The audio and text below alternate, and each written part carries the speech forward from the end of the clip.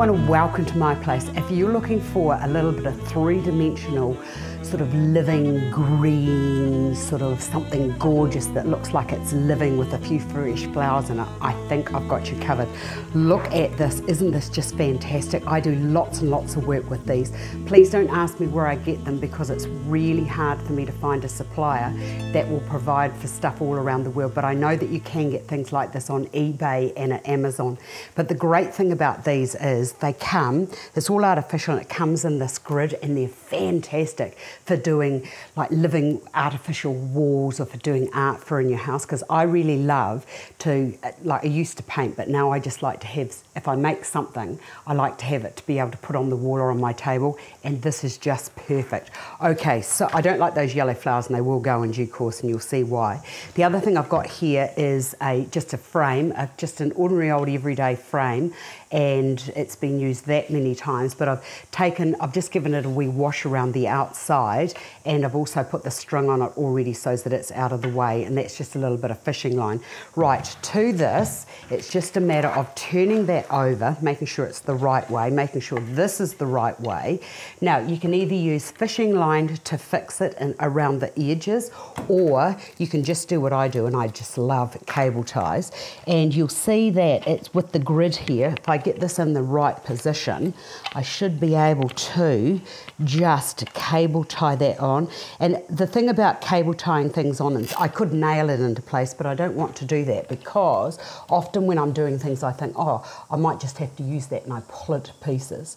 So the cable ties are my very, very best friend, except you've got to get them the right way.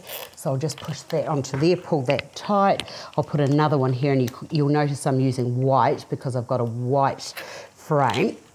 And then I'll put the other one over to here. It needs more than this, but this will do for now.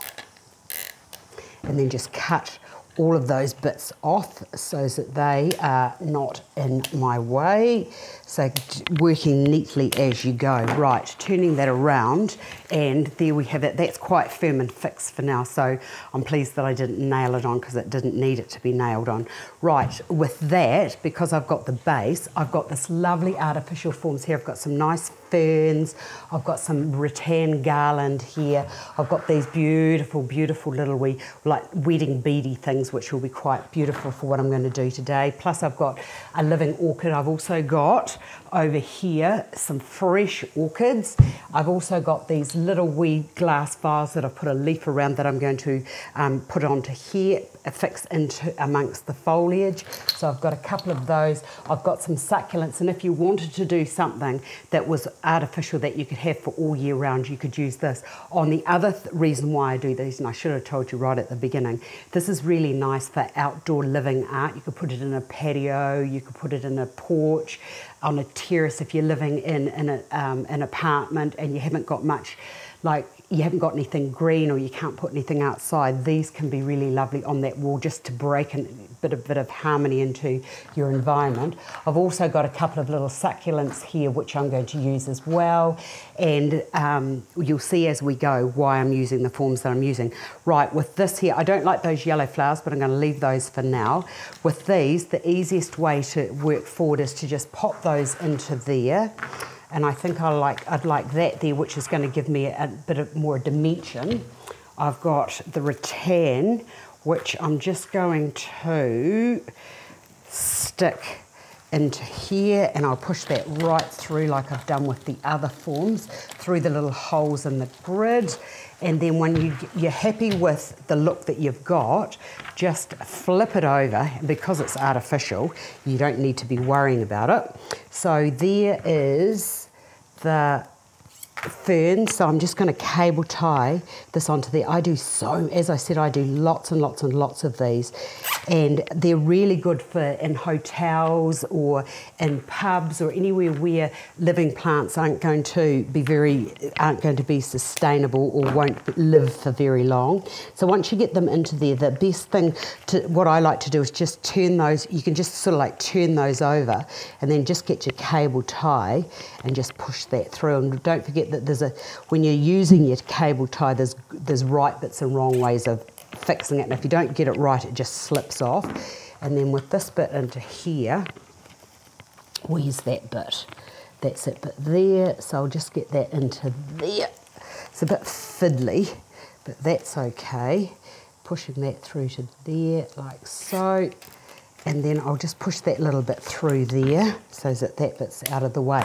Right, let's have a look and see what we've achieved. Oh yeah, that's really very cool and groovy. Look at that, so it's just taken the whole length down and I've got that lovely fern up there. Right, the next thing I want to do is to incorporate some other forms. So exactly the same process, just pushing that down. And the foliage acts like a really good base, so I'll put that into there. And I've also got these, and what I'll do with those is, I've just wired those and I've just put them one beside it, one on top of each other. So that can go down into there and push that through. And it's exactly the same process. See, look at that, how cool's that? That's looking really lovely, I'm loving that. Right, turning that over again, finding where you've stuck those in. There's one there. So it's pushing that down. These cable ties, I've got to tell you, I just love them. Pulling that quite tight. And then with this one over here, I'll just give it a little bit of a bend.